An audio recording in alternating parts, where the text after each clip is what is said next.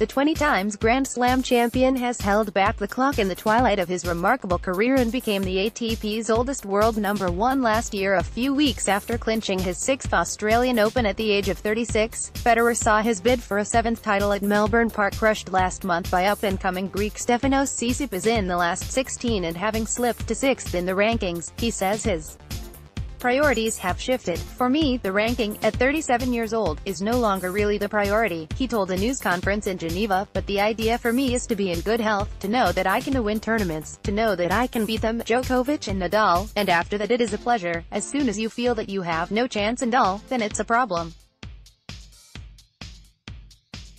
Even if my ranking goes down further, it's not a problem for me. As long as I say I can win a Grand Slam as I did 2 years ago with a world ranking of 17, everything is in place.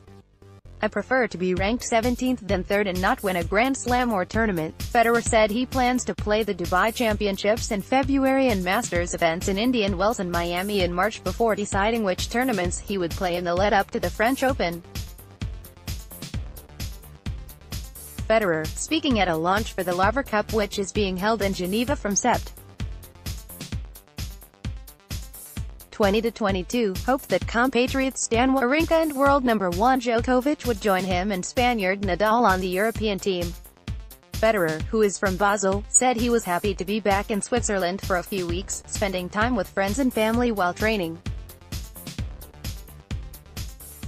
Sweden's Bjorn Borg is captain of the Europe team at the event, named after Australian tennis great Rod Laver.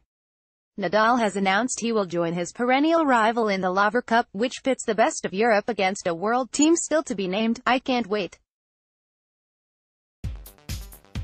We talked about it in Melbourne, we talked about how excited Nadal was, and me too, that we're going to be on the same team again," Federer said. "We don't know the opponent's team quite yet. It's a good thing Rafa is going to be on my team, and it's on home soil for me in Switzerland. It's indoors. I like indoors," he said. Tickets for the 3rd edition of the tournament, following events in Prague and Chicago, went on sale on Friday, with the best seats at the 5-session event going for a whopping €2,820 Swiss francs, £2,170.73, reporting by Stephanie Nepahate, editing by Toby Davis.